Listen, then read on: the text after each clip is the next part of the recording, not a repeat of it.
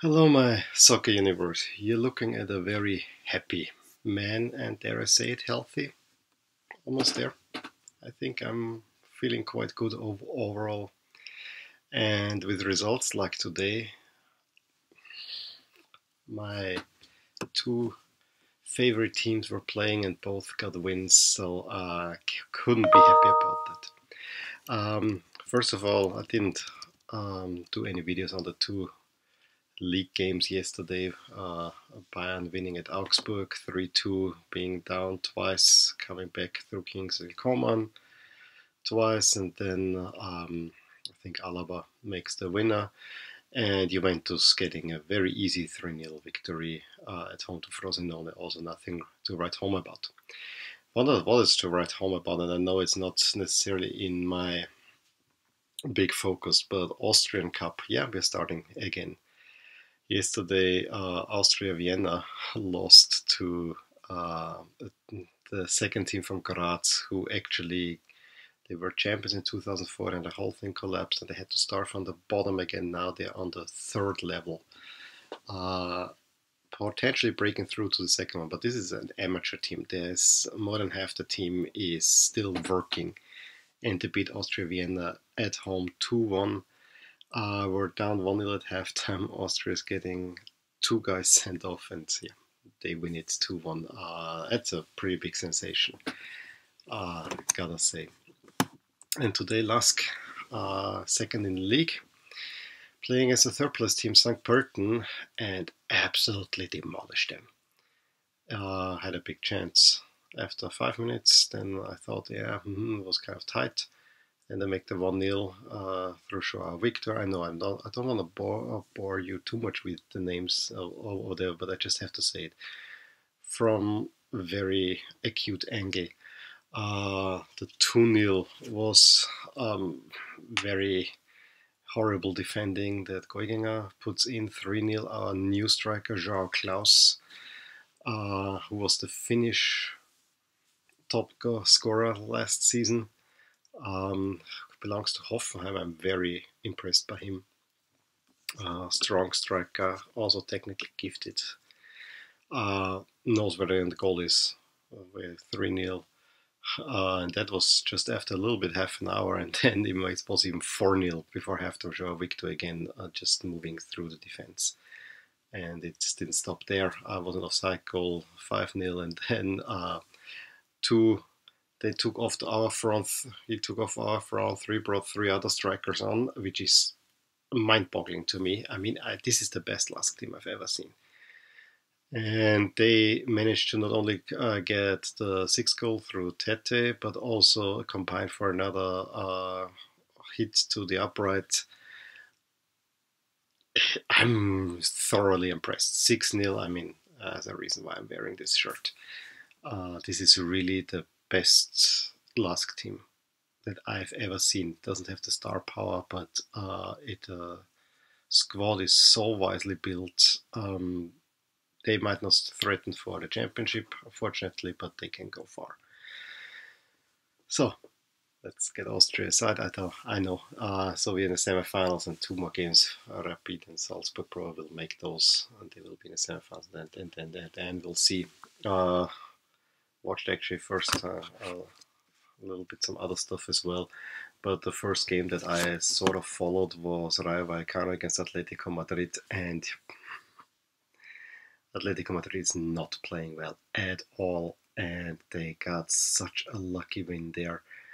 Not only could have there been a penalty just a few minutes before they make the 1-0, there were chances for Rayo Vallecano, who clearly had more of the game. And then should have be a penalty. VAR didn't interfere. And then Griezmann makes a shot that is deflected into the net, makes it 1-0. One of the scrappiest victories you've ever seen, but typically Atletico Madrid victory. Then what game did I watch next? Yeah, more followed than actually watched. I actually was working on some personal stuff, but it's on. Was Cagliari Parma, where Parma took a lead through a really nice header The ball went away from goal and kind of like that hit the ball and then via the bar in, and Parma had a 1-0 lead at halftime. However, Cagliari turned it around. First one was a nice, was it a header that then was poked in under the goalkeeper, and the second one also a header after a free kick corner kick, really towering header right into the net, and I was happy to see Cagliari win. They got a player sent off, but I said last week, Cagliari played well against Milan, and I really think they deserve staying in. And speaking of Milan, that was the other match, and I'm gonna put a lot of focus on that one because this was also a wonderful match.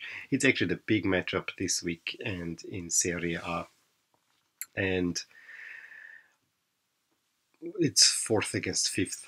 And at the beginning, I actually thought, yeah, if Milan can get away with a draw there, it will not be great because that will mean they will lose fourth spot and probably even drop behind the two Rome teams who will overtake them with a win. However, I thought, well, it is Atalanta. That's a really, really tough place to win. I mean, a loss there is catastrophic because then Atalanta will overtake you too, and suddenly you find yourself after this round in seventh spot. And the game actually started with Atalanta being the pesky team that they are. I mean, lots of credit to Atalanta. When I say pesky, I mean this as a compliment. They really are a hard team to play a really high press and nasty. But after 10 minutes or so, I thought Milan righted the ship and even had a huge chance by Kessie and had control of the game around 10 minutes or so. There was the initial storm of Atalanta, then it switched over to Milan, and then it slowly flowed back into Atalanta's favor. Although Atalanta never really had the big chances, they controlled the game and Milan could not get anything cohesive together. And so it was only a matter of time. Ilicic, constant nuisance. Dribbles around, gets the ball in, and suddenly, I mean, although Milan had all the defenders there are 3 or 4 Atalanta players at the edge of the box free. And Freuler takes the shot in the 33rd. That is saved by Donnarumma, but it goes to the post and in. Not much he can do about it. And it's 1-0, and it really looks like Atalanta is taking this into the break. Almost looks like. Rodriguez, tentative ball in the box, and you could see Piatek was kind of, here I am, moves in, takes it volley, and puts it into the net. This guy is unbelievable. Fourth game for Milan, fourth goal. This guy knows where the goal is. I mean, he touches the ball, and as soon as he lets go on the goal, the ball is in the goal. I'm trying to find who he reminds me of, and the only comparison I could have is somewhere a mix between Inzaghi and Van Basten. I was thinking, is Shevchenko in there? And I'm thinking only Milan strikers, but I have not seen in the modern game a striker like that who touches the ball, he knows where it goes and puts it in, and you don't see him other times. Yes, he's taking part in the game, but he's not great of technical ability necessarily. But he's a very, very present striker and unbelievable hunger and zest for goals. An absolute slam dunk. Same as Paqueta. Those two, this is great acquisitions by Milan. So it's 1-1 at halftime, and you can imagine how second half. I mean, Atalanta is furious, trying to get the lead again, and it looks a lot like the end of the first half. Atalanta having the possession, Milan barely hanging on a little bit, but then they launch a counter-attack. Where a shot is blocked, suddenly Çalhanoğlu shows up and first goal of the season thunders it in the corner in the 55th. I was giddy. I mean, Çalhanoğlu, I have been also critical of him. He really, you could see that he put a lot of effort in last week already. And this week he finally gets his goal, and he actually is now. I'm getting a little bit more tired of Suso, although I really like Suso, but he seems to have always the same trick or whatever. He's like a poor man's Arjen Robben. Rom puts the ball in the net.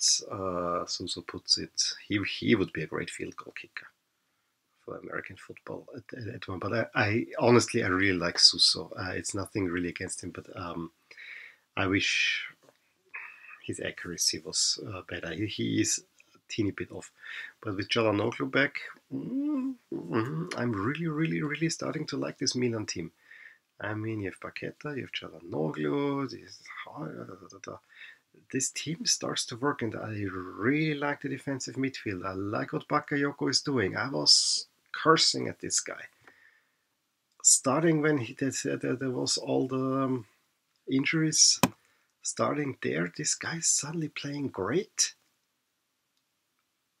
In December, I thought the team needs to be nuked, and I was afraid that Gattuso is going to send off. Not that I think that he's a must-keep for Milan, but I don't like coaching changes during the season. But I really thought that Gattuso is off, and during the winter break, 2 great acquisitions, and suddenly the team is working. You also get some injuries back, and to me, the most impressive thing is that you don't need your arguably best player from last season, Ginchak Bonaventura, who is still out with an injury. Same for the new wonder kid Caldara in defense, also still out of injury, but you got him, and I hope he will come back soon.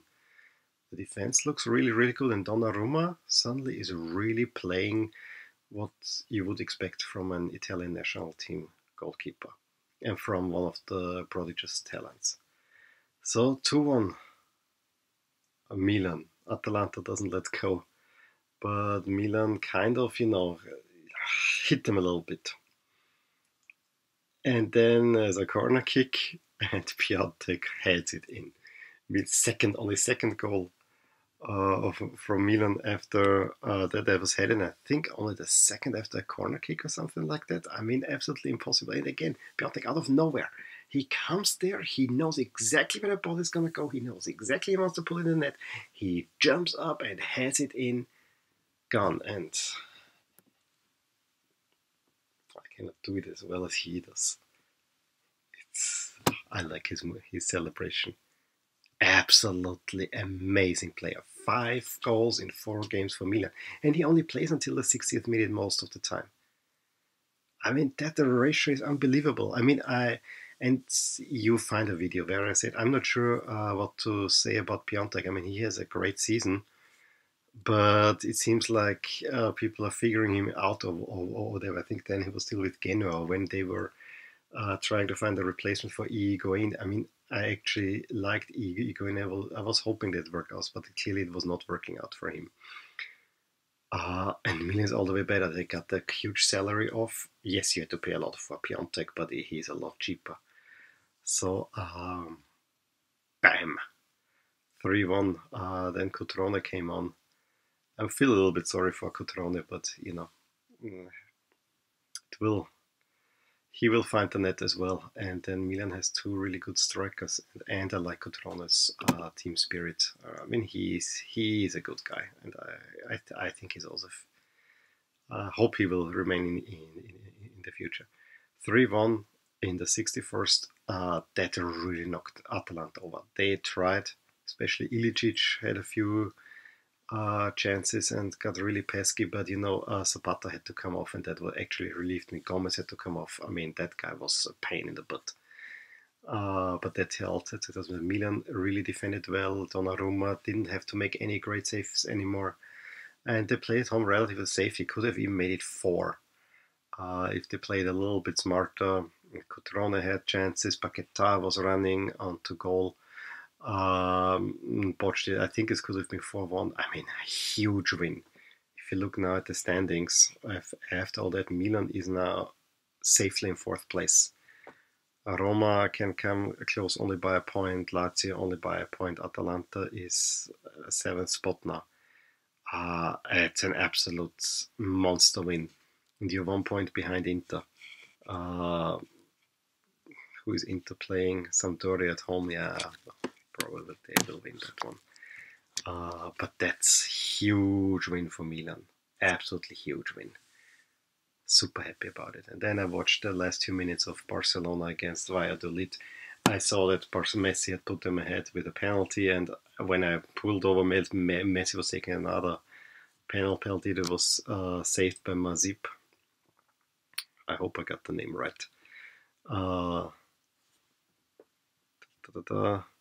Yeah, Mazip, who actually was the third string goalkeeper for Barcelona until 2 years ago.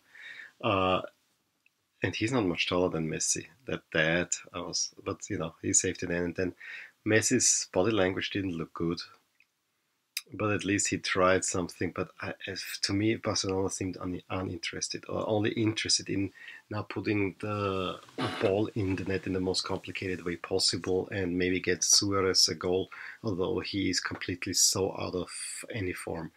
Those last 10 minutes, older version of Barcelona would have made 3 goals out of in those, but they seemed. I don't like the way Barcelona looks at the moment. Maybe they need a challenge again, but it really looked not good. Let's look quickly at other results. Let's stay in Spain. Real Sociedad beat Leganés 3-0. Celta Vigo lost at home to Levante 4-1, and Eibar and Getafe played a 2-2. I think that was already yesterday. So standings, Barcelona is now, of course, again 7 points ahead of Atleti, but Real Madrid has to play tomorrow. Same goes for Sevilla, Getafe moving up. Let's see, yeah. Rayo still remains in trouble, as does Valladolid and Celta. So yeah, Leganés is 12th. Levante moves up into 11th, at least temporarily. So that's Spain. Let's go quickly France, and let's look at just the results. Nîmes, Dijon 2-0, Lyon, Guingamp 2-1, Marseille, Amiens 2-0, Angers, Nice 3-0. And Monaco wins against Nantes 1-0. And with that, Monaco is climbing out of the relegation zone, although they're still not quite in the clear.